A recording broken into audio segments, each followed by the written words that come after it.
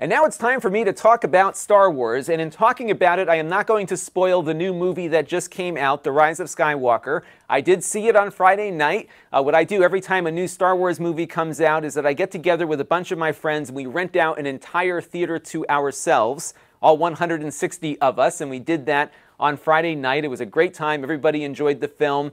From my little poll within the group there, I think everyone liked this film better than The Last Jedi, so it was well received, and I think people walked away satisfied with what they put together here. And of course, J.J. Abrams did a nice job on the film because he's good at this kind of pop culture stuff. All that said, I think Disney really had an impossible task that they could never really achieve, and they didn't make a lot of good decisions along the way to even try to make this work.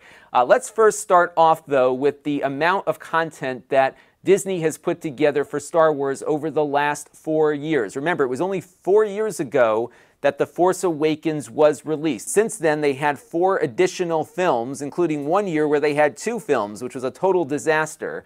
And I think part of the problem here is that Disney bought Lucasfilm from George Lucas for north of $4 billion, and they had to make back that investment. And as such, they had to put a lot of content out there to try to get some of that revenue back in to pay for what they purchased. And that's why we got all of these movies. And I think the problem, though, is that the Star Wars feature films have always thrived on their scarcity, partly because when they first came out, they were impossible to make. The first film in particular pioneered a host of new special effects that have kind of stuck with the industry to this day. It was so groundbreaking, so different. Audiences were totally blown away by what they put together there because it was just something nobody had ever seen before. And I think the public really appreciated how hard these films were to make because in addition to all the hype around the movie, people were curious as to how they did it, and there was a whole bunch of content on television with behind the scenes and stories written up in newspapers and magazines about the gargantuan effort that went into this film. It was so new and different that no studio really wanted to fund it, and George Lucas pretty much found a way to pay for it himself, and that was a pretty wise decision in the end. And it just goes to show you that corporations will always play it safe, and even back in the 70s they were playing it safe, which is why nobody really wanted to fund Star Wars, but George Lucas thought he could make it work. And what's happened since then is that we've gotten movies that appeal to what studios believe they know will work, and they largely have. And unfortunately, what fans want is not profitable compared to what a general movie kind of movie will deliver for the studios. And let's have a look at an example of that. So Rogue One, I would say, is a real fan movie. This was something that was set in the original Star Wars universe, the regular mainline trilogy. It was set pretty much right before A New Hope, the movie that started it all. The setting, the scene, the characters, the set pieces, all of it was from that film, and it was just a very comfortable place to be because we all knew it so well, but it was a new story with new characters told within that universe. Fans largely enjoyed that film. They did make some changes before release to put more of Darth Vader into it and everything, and it was just a complete fan favorite. Of course, there's going to be fans that didn't like it, but by and large, fans loved it. It made $1 billion. Now, if we look at what Disney brought in with The Force Awakens, it was a very different story. That film, which came out the prior year, did double that amount at the box office, $2+ billion worldwide versus about $1 billion with the fan film. And of course, if you're Disney looking at this, you're going to make more of this versus more of the fan stuff. And I have no doubt that Rogue One was kind of like a test market to see how much they could get from fans if they put together a blockbuster-sized retro film. And clearly the sequel trilogy here, written the way it was with the characters they had and you know, kind of directed the way that they directed them, certainly was more successful financially, even though the fans were not as pleased with The Force Awakens as they were with Rogue One. Now, you might be thinking, well, okay, what about The Last Jedi? Well, The Last Jedi did better than Rogue One as well, $1.3 billion at the box office, and this is actually, I think, pretty good for a sequel of a super huge blockbuster film. I don't think The Empire Strikes Back did as well against the original Star Wars by comparison. So for all the vitriol over this movie, it actually did better than the fan movie did, even though fans were disappointed and upset and alienated by the things that they did in the film. I was not as offended by this movie as others were. I don't like some of the choices they made. I thought Luke could have been a stronger character. And I think this movie really kind of sums up the challenges that Disney created for the writers and directors, because they wanted something new, but they had to keep the old stuff here to attract the audiences. And as a result, the old characters who were superheroes in the first 3 films are kind of relegated off to the side and not doing all that much and feeling sorry for themselves. Now, if I was in charge, and I'm sure they hear a lot about this from people like me, but if I was in charge, I would have released these films in a different order than what they ended up doing. So I would have started with Rogue One versus The Force Awakens. And the reason is that if you want to get the fan base on board with your corporate takeover, give them something that they'll love. And there's no question, if Rogue One was the first film that Disney made, fans would have eaten it up, probably more so than they did a year after The Force Awakens, because it was set in a very familiar place. It was a true retro movie with new characters. It did, I think, an exceptional job of recreating that familiar environment of the original films, and it could have been able to help the sequel trilogy be very different. Remember, George Lucas wanted each of these trilogies to be its own thing, and I think the sequel trilogy ended up being more of a sequel to the original 3 than it was something that kind of stood on its own from a tone and a character standpoint. What they could have done here was said, hey, you know what, we're going to do some new stuff, but we're going to put these retro movies in between so everyone gets what they're looking for. And the result was they just totally botched everything. So what they could have done, again, is had Rogue One be Rogue One. The Force Awakens they could have created in a time further away than when this story started. So as opposed to being 30 or 40 years since the Return of the Jedi, they could have maybe had it be centuries later, or maybe a century later, where all the mainline characters are dead and Force ghosts but around.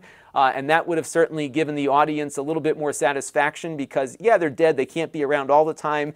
You could have built up these new characters in a way that I think would have been better and more new. And it would have, I think, probably been a more compelling sequel to the original trilogy. And I also think what they should have done with the sequel trilogy was have a single writer and director for all 3. I thought it was a mistake from the get-go when they had this disjointed thing of this one doing this film, and then Rian Johnson doing the second one, and then they had the third guy that they fired doing the third one, and then they brought JJ back. I don't know if the story was ever consistent between these films with 3 very different people helming all of them, and it would have been better to have, I think, Rian Johnson maybe doing a brand new story that was set further in the future with these new characters, where you had a plan and an arc from the beginning to the end. And I don't think anyone from Disney has ever said that they did have that arc, even before they fired everybody. So I think the movie that we ended up getting this week was probably very different than what they initially envisioned it to be. And who knows what it would have been, again, given the fact that there was so many different people working on it. If they had done the sequel trilogy like the other 2 trilogies had been done with a single creative boss, I think things could have been a little better than where they ended up. Again, I'm not hating it. I just think it could have been better than what they did, and then they could have peppered in these retro films in between. They could have brought Mark Hamill in for a Luke Skywalker movie or something to kind of fill in the gaps that they created with this 100-year difference in story timeline or something. And I think it would have worked much better for the fans. It would have been good for the general audiences who would have had some familiar faces, yet get a new story, and all would have been great. But of course, Disney being Disney, they've got to keep making money, so they're going to keep making content, and they can, I think, redeem themselves to some degree. So let's take a look at some predictions that I'm going to make. This one I think I'm going to be right about because it's already happening. We're going to see a lot of fan-friendly, lower-cost productions on Disney+. The Mandalorian is very successful. The last episode, I believe, is airing this Friday. I loved it. It's like the perfect Return of the Jedi sequel because it's new characters, it's happening within the universe, so the things that occurred in that movie will be kind of coming into the storyline. It's just working great for me. I loved what they've done with every episode just about. There's a couple episodes that weren't great, but overall it is A-plus production here, and I think we're going to see more of that. There's an Obi-Wan series coming out very shortly. And for Disney, this is great because the financial risk is really not there. So long as they can retain and attract new subscribers, these things make a ton of sense to pour money into. And they're evergreen. They will continually add value to the service. So there's really no downside for Disney to produce this fan favorite Star Wars content. And given that they can be the exclusive home of that, that certainly will drive more subscriptions. So we're going to be seeing a lot more of that.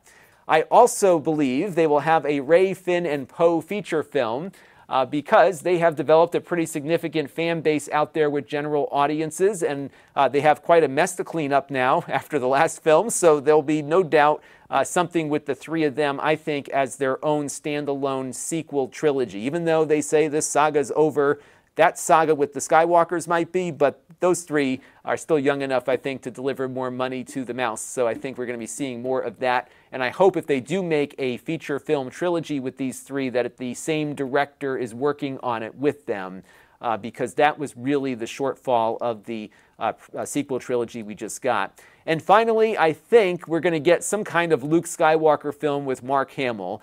You know he'll do it. You know that the Star Wars management wants to win back these fans, and I think Luke's role in this sequel trilogy is probably the most controversial. So we're going to see something, I think, that'll take place in the 40 years between the Return of the Jedi film and the sequel trilogy at some point. And I'm hoping that they do it soon before Mark Hamill gets too tired or something, because he would be great in a film on his own, and it would be great to get that Luke Skywalker film we all wanted after Return of the Jedi ended. So those are my predictions. Let me know what you think down below in the comments section, because this is going to be our Q&A for you. Please try to avoid spoilers in your comments, because not everyone has seen the movie yet. So we got another couple of days before we can really start openly talking about it. But I'd love to hear your thoughts on the trilogy and whether or not you think that perhaps they should have done some things differently to really make a sequel trilogy more successful. Let me know down in the comment stream.